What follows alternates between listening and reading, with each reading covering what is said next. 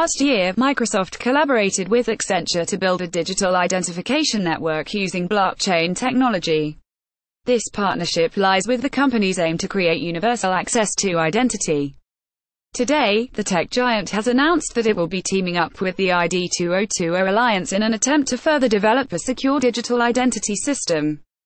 In addition to joining the ID2020 Alliance as a founding member, Microsoft has also donated $1 million to the non-profit public-private partnership.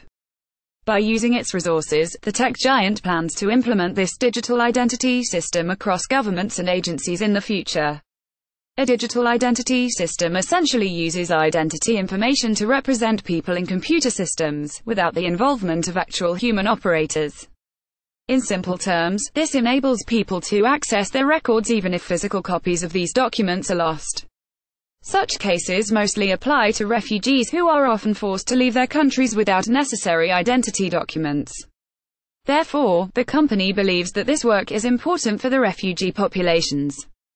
A lack of legal proof of identification leaves many of these people underprivileged, creating an identity gap that ultimately deprives them of some of the more important necessities of life. To prevent these issues, Microsoft's identity team will provide people with vital information on ways to protect their personal data. Similarly, the digital identity system will be developed to allow people, products, apps and services to work together across organizations. In addition, the company will be establishing standards to ensure that it turns out to be an effective process. Through a secure, open-source identity system, the tech giant aims to close the identity gap, making it easier for the growing number of refugees to get the type of aid and support they would not otherwise be able to get.